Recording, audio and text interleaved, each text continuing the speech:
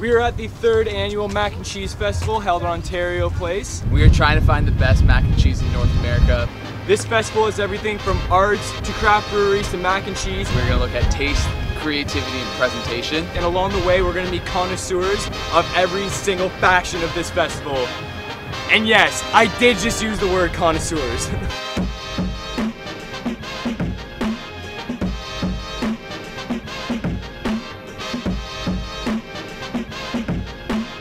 This is the first stop here for the mac and cheese tour. I am with Angel from Soul to Go, and she's gonna tell us about the best meal that they have here.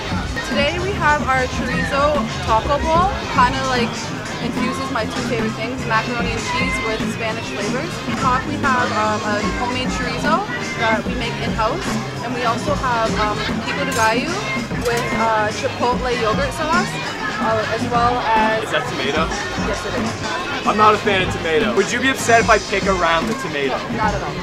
Very cool. I've never seen mac and cheese presented in a taco shell before. Chorizo and beef. I've never heard of a taco mac and cheese. I'm gonna get everything in here. Don't eat all of it, dude. Oh yeah. Okay, wait. Yes, mine, stop. I'm slightly worried because I don't like tomatoes or onions. I'm gonna trust my girl Angel over here. No, seriously, I can't eat this stuff. Usually, like, I like to like make people like go outside of their comfort zone and try things that they're not used to. Thistletown High School chefs with Chandra and Keith. Tell us about your best dish. Today we've got a goat cheese mac and cheese with peas. It's got sun-dried tomatoes, feta cheese, sour cream and chives on it. James, you're up first. We'll use a fork, but... Use a fork? Okay, you want me to use a fork? No, shove it in there. I've never seen balls of mac and cheese before that I've deep fried. They probably exist, I've just never seen it before, so this is blowing my mind right now. The thing about our booth is it's all high school students, grade 9 and 10, and we're raising money to send them to Spain. We're looking to raise $80,000 over the next 2 years. In my head I go, I don't want to talk, I just want to keep eating it. It's just really good, yeah. Yeah. I ate that in 3 bites. Alright, you gotta dip it in a bit of the sauce there, the pesto. Yeah, You should have one of you coaching everybody to eat this while they're eating it. That's Spain worthy right now. I'm telling you right now, that is Spain worthy. Are we going to Spain? Yes, absolutely. This is a stop you gotta hit on this festival. Another left-handed shake, so I don't get your hand dirty. Nice meeting you guys. See you later. Nice meeting you.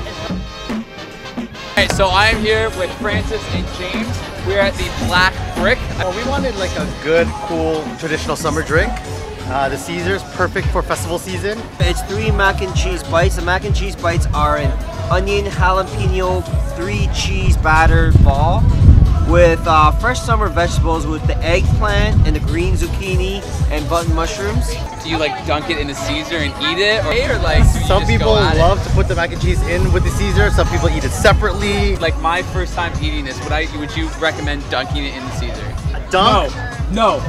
I don't want it dunked in the Caesar and I have to eat it too. No, I'm just gonna dunk one. Eat it like a normal human being, James. It's a full meal. You get a drink and you get a meal with it. So it's like 1 bite it or 2 bite it. You know what? One bite, baby. There it is.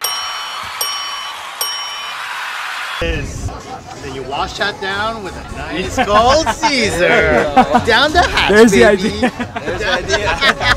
It's a really good idea. I'm not a big fan of the Caesars, but they honestly, you might have just got me onto them. This is pretty much mixing in my 2 favorite things, which is deep fried food and booze. Like, it doesn't get much better than that. I don't eat vegetables, I'm not a big vegetable guy. I've decided this is all about like pushing boundaries. This one's the eggplant, right? Yes, it is. Yeah.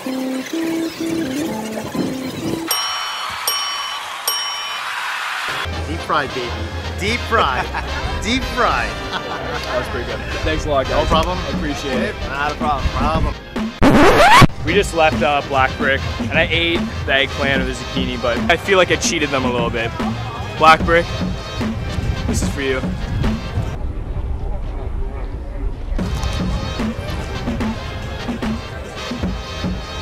It tastes like nature! We've been trying mac and cheese, but we gotta take a break. And like we said, the Mac and Cheese Festival has so many different factions to it. We have the mac and cheese, the arts, and the most important part right here. The beer. Scott, the provider of the beer. This is Scott from Railway City Brewery, and I met him yesterday, and he told me about the orange creamsicle ale. It is a orange ale that we do with zested oranges and Madagascar vanilla beans. I have never heard of a creamsicle ale before in my life. Cheers. You guys have one going here? Cheers. Cheers. To our boy Jay over here. Right. Well, you know what you guys should do next year? You guys should have a mac and cheese to like complement this. Thought about it? Get me in touch with your higher ups. I'll make it happen. So yesterday, it was a beautiful day outside. If the sun's not out, you're not gonna enjoy the beer. And look! Where is it? Look! Cheers, Mr. Sun! Thanks for making this beer taste even better than it already is. Thank you very much. See you later.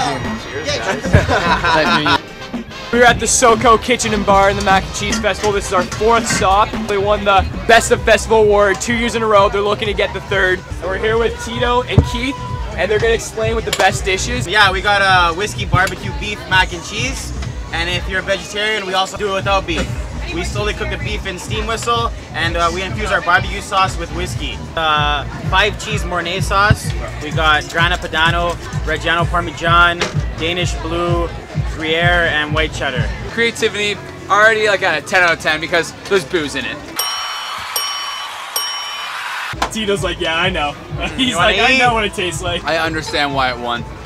Yeah, there we go. Oh, thank you. That's yours. Thank you, look at that. Customer service too, you can't beat the customer service. The beef is amazing.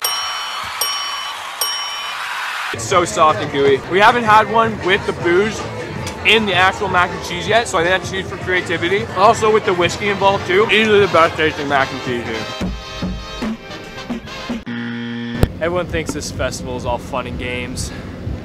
You know, like, oh, let's just go eat some mac and cheese, dude, it'll be sick. What they don't understand is this is hard work. You know, we're 4 mac and cheese places in, 2 drinks. I'm cramping up right now. I gotta go home. I'm in cheese overload. I think I just got attacked by a cheese curd.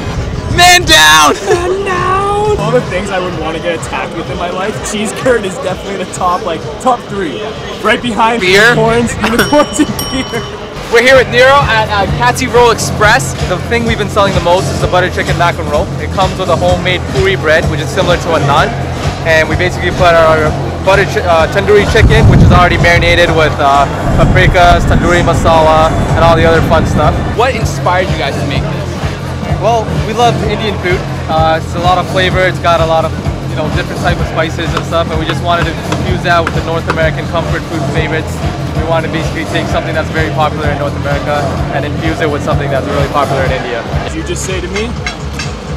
Did you just say to me? I said I don't know if I could finish this, but then I thought, this is the year of commitment. This is the year of commitment! Commit! You're Luke Skywalker! I'm Luke Skywalker! That doesn't make sense, man. I think James is eating it wrong, to be completely honest. Because he was eating it with a fork, and there's only 2 people that eat mac and cheese with forks. That's babies and old people. First of all, I like burritos. This kind of reminds me of a burrito. I've never had Indian food before, so I've never heard of a naan, so I'm actually pretty interested to try it.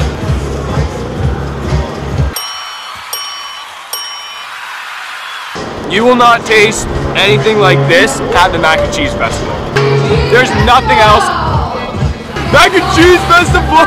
If you're gonna eat this, make sure you don't have to go to any like formal events the next day or anything. You're just not gonna be able to attend.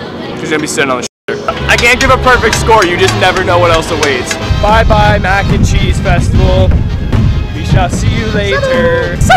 Hello. First place Mac and Cheese Festival will be the SoCo. Second place would be Thistletown High School Chefs.